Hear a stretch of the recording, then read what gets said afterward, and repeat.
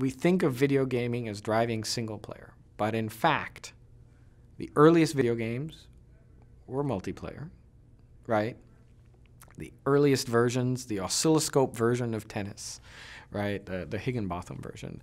The earliest versions of Pong and table tennis and Ralph Baer, they were multiplayer. And even stuff like complicated, what we think of today as multiplayer and virtual worlds and online games, right? Those happened as soon as computers got networked, which was from day one. There were multiplayer online games happening almost immediately, right? Space War, the first arcade stand-up machine, was a multiplayer game. So multiplayer has actually been there the whole time. And I always get in trouble for saying this, but I'm going to say it anyway. Single player, the way we think of it today, is actually a historical aberration. It's only been around for 30 years.